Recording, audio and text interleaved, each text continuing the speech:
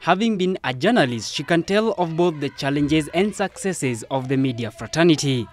Sabina Wanjiru Chege, who now sits in parliament as the women rep for Muranga County, says the media bill is not out to gag the media, but to streamline the industry. It is good, and the government should emphasize and give freedom to the media.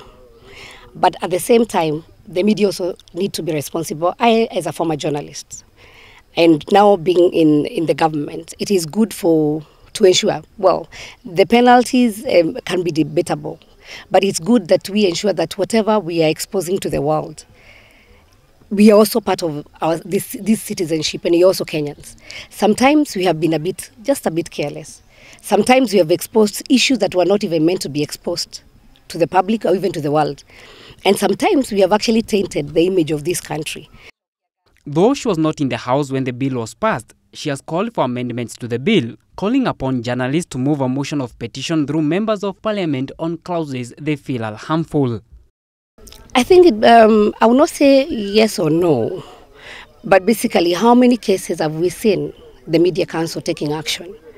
We have had people who have been aggrieved, and we have had several cases, but how many cases can we point out that the Media Council has actually taken action? So do they have the teeth to bite?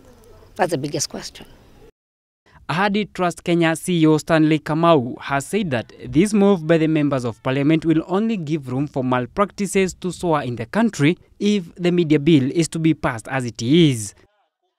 Maybe I can say that the members of parliament want to be their own watchdog, and maybe that's why they feel that the media is exposing a lot in whatever is happening. Or maybe what I can say is that the members of parliament, then they need to be paid whatever they are asking for.